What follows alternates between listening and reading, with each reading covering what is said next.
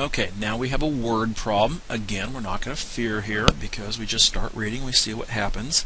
The sum of two numbers is 956. Sum stands for addition. So we're going to have two numbers, x and y, and they're going to add up to 956. One number is, one of them, let's just call it x. X is, and is becomes the equal sign.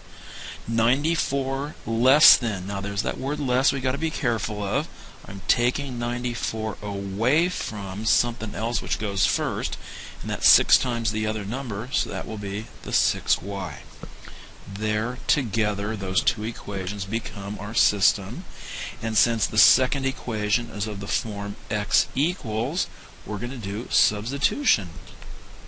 So the bottom equation going into the top equation gives us 6y minus 94.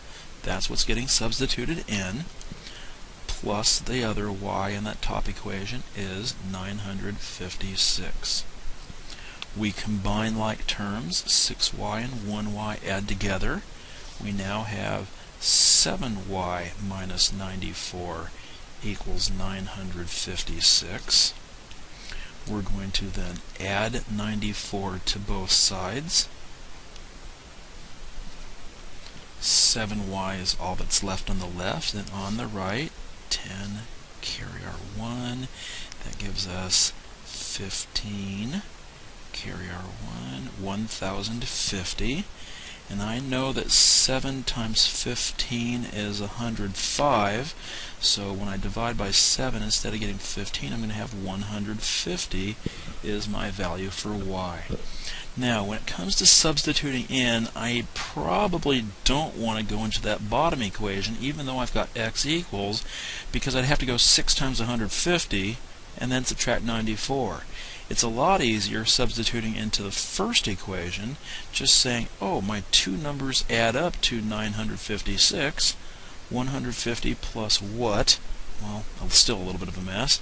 We're going to get 806. Together, those add up to the 956. Next problem, scrolling down here.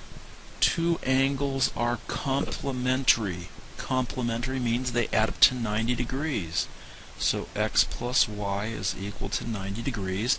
It's the word supplementary that says two angles add up to 180, but complementary is 90. One angle, I'll call that x, is 1 degree less than 6 times the other. 6y minus 1. There's that word less again that we're going to have to be careful of. We have an x equals, which means it's time for substitution. Substituting that into the line above gives me 6y minus 1, parentheses optional, plus y equals 90. Upon combining like terms, 6y and 1y make 7y minus 1 is 90. Add 1 to both sides. 7y equals 91. And dividing each side by 7 gives us y equals 13. Now we're looking for two angles, and judging from my top equation, together they add up to 90 degrees. So 13 plus what makes 90? Subtracting the 13, I get 77. So 13 degrees and 77 degrees are the two angles we're looking for. And if you want to check with the second equation, 6 times 13 is 78, minus 1 gives us the 77 that we have there.